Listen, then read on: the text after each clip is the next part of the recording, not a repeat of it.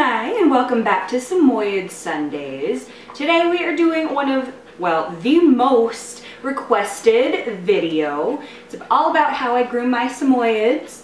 This one over here, Tinkerbell, I've been grooming Kai for about 4 years now. You're getting older, huh?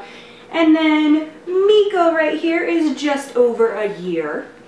But yeah, so I guess we will just jump right in. I'll be telling you all of the products I use first, showing them, kind of explaining what's inside, and then there will be some clips at the end of them actually getting washed in the bath, grooming, etc. When I'm filming this, it is January in the middle of winter.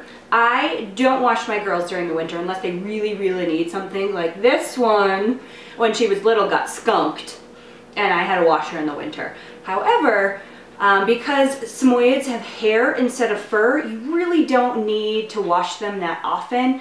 And I'm talking about like full-on bathe in the bathtub and get them soaking wet, but you do have to groom them quite often. So all of the clips that you'll see were from this past summer when Miko was itty bitty. So if you're wondering why there's a size discrepancy, that's why. You're old now, huh? So we'll start out with brushing. I brush the girls almost every day, if not every other day. Not a full brush, but just kind of like a run over, get some of the fur out. And can't probably see it, but these yoga pants, they are gray instead of black because there's always going to be fur no matter what. If you're looking for a dog that doesn't shed, do not get a Samoyed. So I use a couple of different brushes. This is just a regular slicker brush. Yeah. From Petco. It's plastic, has little metal bristles. The bristles have little almost like rubberized tips at the end, so if you get super down in there, you're not gonna scratch their skin. Huh. But yeah, super simple. You can get these pretty much everywhere. I like this one because the handle has curves, so when you're brushing lots of fur, it's easy to hold on to. And the other absolutely must-have is a comb. This is what's going to get out their inner coat. There is a wide side and there is a really fine side to get ears and stuff like that. But this, if you go down deep into their coat, because it's in the middle of winter, they're not going to be like poofing out. But as you can see, just that little bit will get quite a bit of fur out of there. I absolutely recommend a metal one. I have gotten plastic handled ones with the metal teeth and they will break on you all of the time. Samoyeds have a lot of fur, so even if you're not pulling on that fur, they will absolutely break them. I went through like 3 or 4 before I found this one at Petco. They are more expensive, worth it, period. Heading on from there, I'll talk about what I use to actually bathe them. And nice, Miko. When I mean bathe, I mean put actually in the bathtub, shampoo, conditioner, all of that. I love the brand Earth Bath. It's an all-natural pet shampoo. It has ingredients that you know what they are. This one is perfect for the girls. It's a light color coat brightener. It's lavender scented. It smells really great, really gentle on their skin, and yeah, they know what this is. As soon as they bring out some shampoo, they're like, Mom. The shampoo is 100% biodegradable, animal cruelty-free. Love it. This is another one of the shampoos. I thought I had pulled out my conditioner. They have a couple different types of conditioners. I like them all. There's an oatmeal one that I really enjoy. And all of the products I talk about here, I will link down below. If there's not one specific one, I'll link something super similar.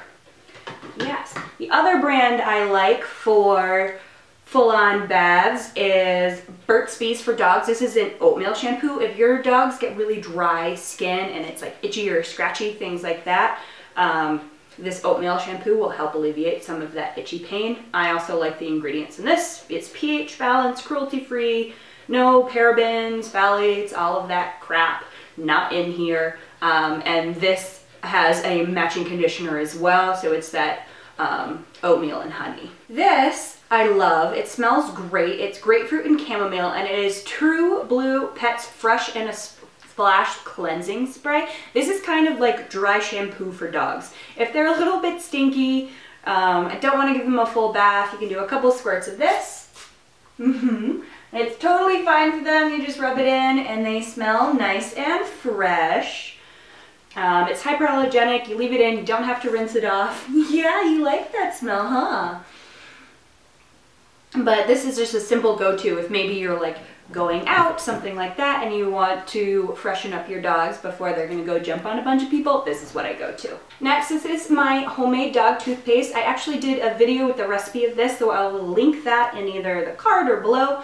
And I brush my dog's teeth as much as I can. You're supposed to brush them every day, just like you would yourself. But that, especially if your dogs hate getting their teeth brushed, what are you girls doing?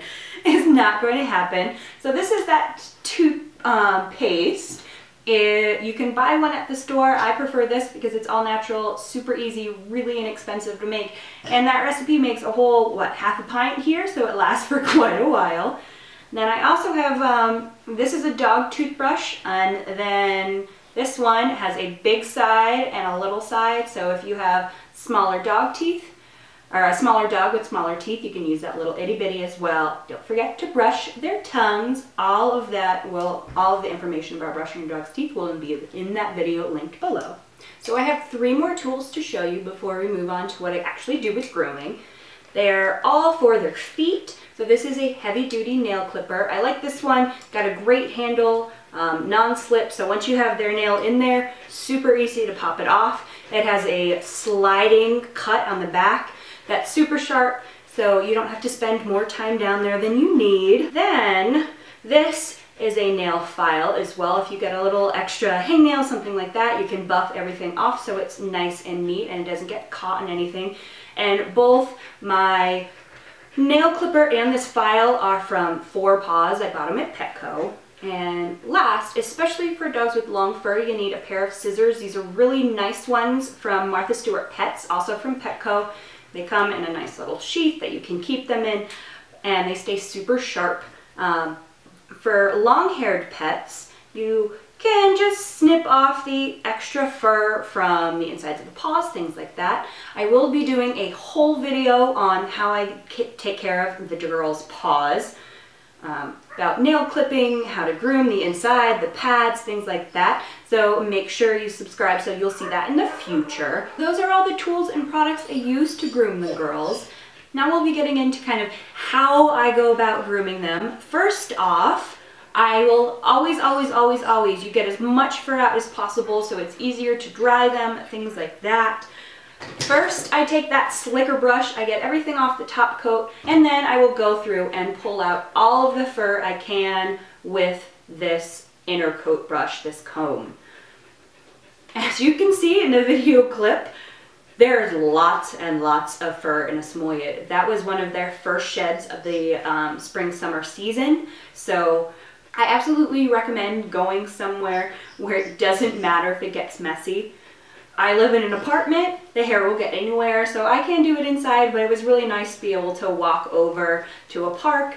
And because it was spring, I picked up most of the fur, but the fur that I didn't get, birds actually use it to create their nests, so they're nice and cozy for their little ones. After you've gotten as much fur out as you possibly can, then you take them into the bath. You start out by completely soaking them. I don't keep any water in the bottom of the bath.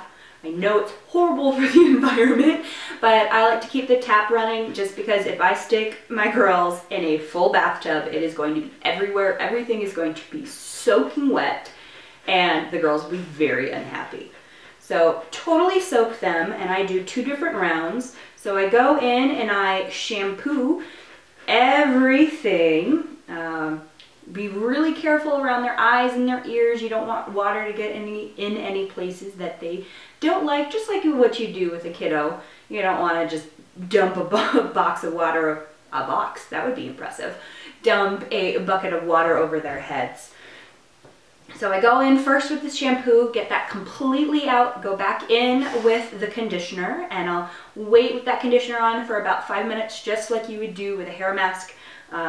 Samoyeds have hair instead of fur, so a lot of the same kind of things that you do with your own hair, you do it with a Samoyed. That is why they're hyperallergenic, because they don't have that dander just like we don't. Then, after getting out of the bath, I first like to just do a really quick towel dry, get as much as that, just extra water off as you can. Then I'll take the girls for a walk. One of the reasons I don't bathe the girls often in winter is because I don't want them to get cold, frostbite, all of that jazz. They have multiple layers of fur for a reason. I don't want to get that soaking wet and then have to walk them outside. So I'll take them for a little walk. They can shake off as they go. And then I'll come back inside and I use a hair dryer, which you can get fancy schmancy dog blow dryers. It goes a lot quicker. This whole process of combing, brushing, bathing, drying takes the full day. So, especially with 2 dogs. So I'll come back in. The hair dryer is on high, but it's not on the highest heat. Samoyeds can get overheated really easily, and especially if they still have that double coat. If they have their winter coat on, you don't want to overheat them. So just blowing away the water. And depending on your dog and your dog's skin, they can get hot spots if you leave anything wet. So really try to focus on getting as much of that water away from the skin as possible. Hot spots are no fun. The skin's going to flake off. Your girls are going to be in a little bit of pain. So make sure that everything is super dry. This is why I like starting off in the morning. So by the time the girls need to dry, it's like high noon and you can take them for a long walk and get most of that water out before you have to go in with a hair dryer. Pretty much hair dryer is how you make sure the hair looks nice, smooth, blowout for the girls, and to get that last bit of wetness off before they go to bed. Then after all of that blow drying, I go back in with that same slicker brush, brush everything down, make sure all of that loose hair is out so it's not all over your house or apartment, and go back in and trim up their paws. Once again, if you don't know how to do that, I'll be having a video about that in the future. If you have any more questions or comments, leave those down below. I'd love to know what you guys want to see in future grooming videos. I absolutely look at all those comments and I respond to all of the ones I can. But thank you guys so much for watching. Don't forget to like and subscribe, and we will see you again soon. Bye!